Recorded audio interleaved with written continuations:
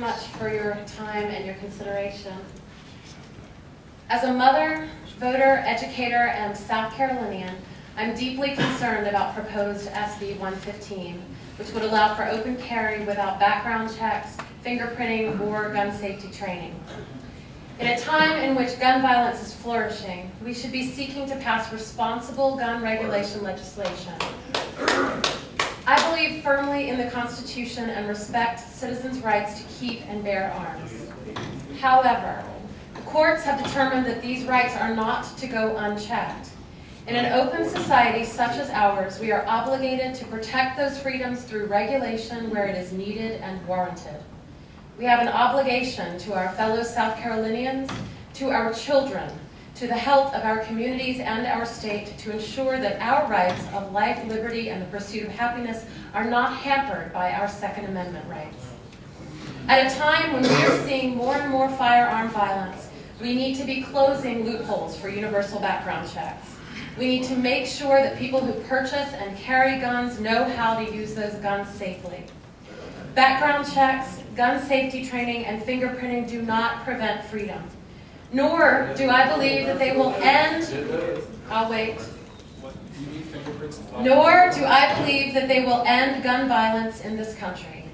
I know there is a complex set of circumstances that contribute to violent crime in the United States, involving more than the regulation of firearms. Everything from concerns over mental health to stronger law enforcement to community education and just looking out for one another.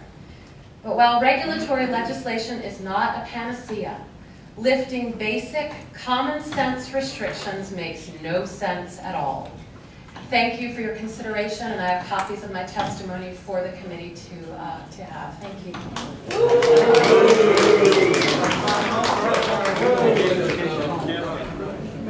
Aaron Danville.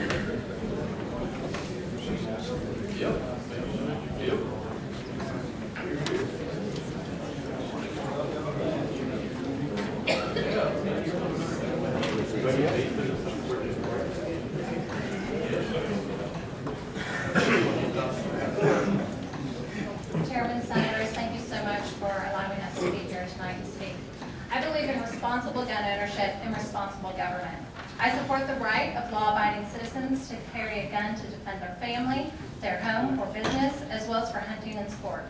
While I certainly don't like to be told what to do, I understand regulations are inherently necessary to keep a civilized society and its citizens safe.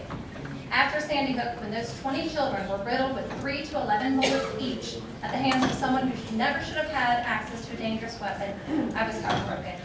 That easily could have been one of our schools here in Greeville County. It could have been my children. I wonder why, with the decline in violence, we continue to see an escalation in mass shootings. Why South Carolina continues to hold the rank of second in the nation for domestic homicide, with the majority of those being committed with guns. When there is a gun present in a domestic violence situation, the woman has a 500% greater risk of being murdered. Why 80% of all women in industrialized nations that are killed by a gun are American women.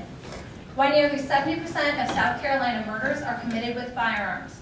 Why we've had 2 children in the upstate since Christmas killed by their own hand because they had access to a loaded weapon. Why 87% of all children dying from gun injuries are American kids. Why are our South Carolina leaders ignoring the facts that gun regulations save lives? A study released last week from the Journal of American Medical Association concluded that states with more gun regulations have a lower gun death rate. In fact, South Carolina leads the nation with one of the highest gun mortality rates. Why are our elected leaders continuing to ignore the facts that easily accessible guns are killing our children, our brothers, and our parents? It is irresponsible for our leaders to focus more on protecting guns than protecting our children. Why are we wasting our time talking about the Second Amendment when 8 children from America are dying every single day at the hands of a gun? The big Second Amendment issues have already been settled. Since the 1930s, the courts have limited the type of gun Americans can own. And more recently, the U.S. Supreme Court has stated, and I quote, Like most rights, the right secured by the Second Amendment is not unlimited. Our elected leaders must now act responsibly to make decisions that save lives.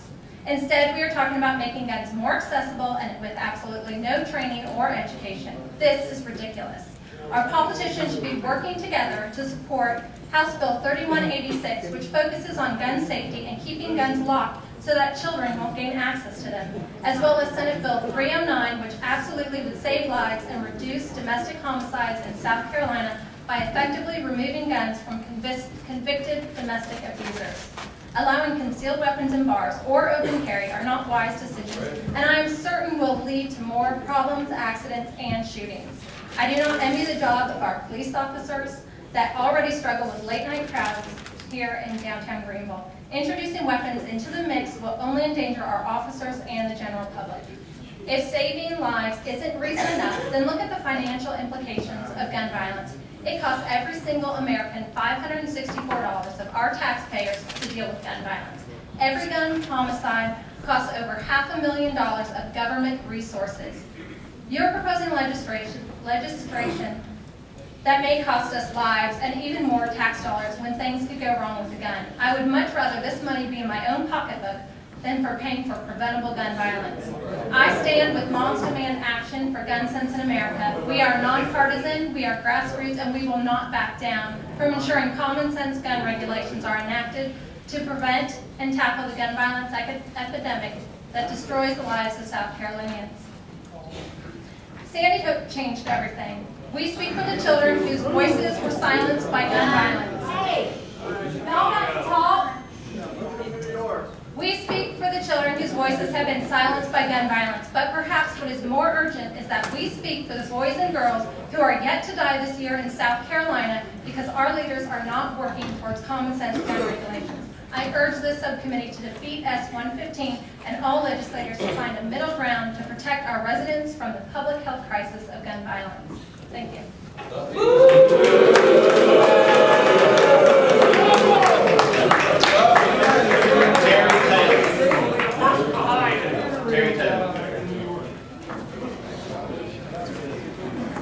Thank you, gentlemen. There's your problem. I used to play a lot of volleyball in the backyard with friends, and we used to argue a lot, and we couldn't get anything done for all the was it in, was it out. And one day somebody came up with the concept of drawing lines so we would know what was in and what was out. What consequently happened was we quit arguing, had a lot more fun, and we played by the rules. Volleyball is a simple analogy, I think, of when we talk about rights. The Second Amendment is brought up quite a bit, and we seem to ignore the other 28. It does come with restrictions and interpretations, as the Supreme Court ruled, that there cannot be any unregulated ownership of guns. I thought about, when I heard about this and thought about doing away with the training, I thought about my son, who is an engineer. And he went to college, he went to grad school, then he came out, he worked 5 years, then he got his professional engineer certification. Now to do that, if there are any engineers out here, you know it's quite a task. A lot of studying, the book's pretty thick, and it's a 12-hour test that he has to go take in Columbia. I asked him the other day, well, I guess you're set for life. He said, no, you have to be recertified every so often. I'm okay with that, with certifying certain things. For example, if my son had built this building, or any engineer had built this building without any certification or training, I wouldn't want to be in here. The same should be true when we approach with guns. I don't know what the concern is. I'm sitting next to a gentleman back there who is a permit owner, and he has no problem with this. He wants to make sure that those who have guns have been at least tested and trained of some sort. There's references been made to if they had done this at Columbine or that school, that wouldn't have happened. Imagine if everyone in the Aurora Theater had opened fire that night.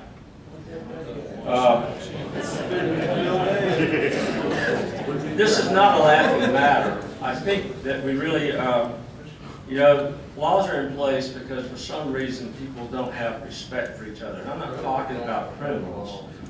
I'm talking about citizens who work and play, drive up and down the highways together.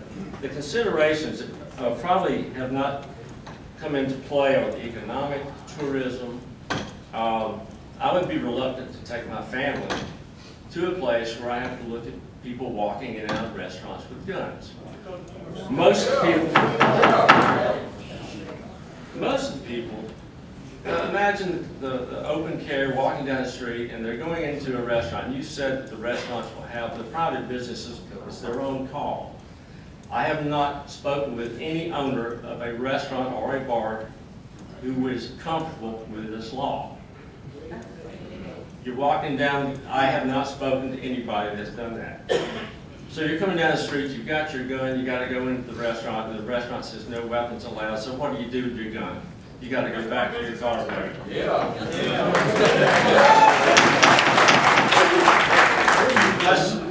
We may disagree, but let's be respectful and let him have his time. Employers are not going to allow people to bring guns to work. There was a big plant here of 3,000 people had a shooting at work. They have the tightest security there of any place on the planet. That's what's going to happen. That's what rational thinking business people are going to do. If we're going to deregulate, why not save money by deregulating medicine? Let's just have the doctors show up and they read the book, let them treat us. How about psychiatrists? And the thing about the law that says if you have an intent to commit a crime, then you can't carry the gun. I don't know of any criminal that has called in and said, hey, I'm going to go out and commit a crime. We are concerned about the mentally challenged. What about those who are angry? What about those who are emotional? They get so charged up they won't let someone speak their piece. What about those people? I want you to really think through this. Think of all the aspects. Thomas Jefferson even said himself, we should have a constitutional convention every 20 years because times change. And if they were meeting today, they would take a totally different look at bearing arms. I assure you that. Well, thanks for your time.